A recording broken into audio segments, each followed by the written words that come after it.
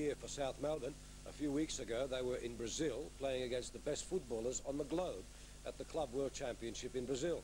On the weekend, though, they returned to earth with a thud, thrashed 6-0 by Sydney Olympic in the NSL.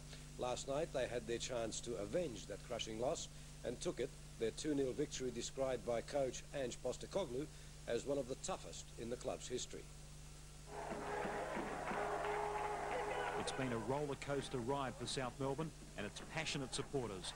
Success at the recent World Club Championships in Brazil has raised the bar on the terraces. To restore faith, South had to turn around a 6-0 hiding they received from Sydney Olympic in the space of just 3 days.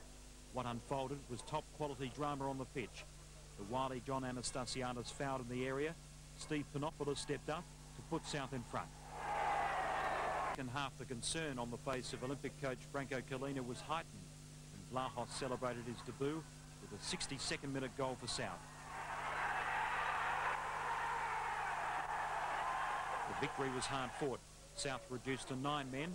Fausto Diamichis collecting his second booking. 6-0 wasn't a real showing of South Melbourne, so we did well to come back and win 2-0.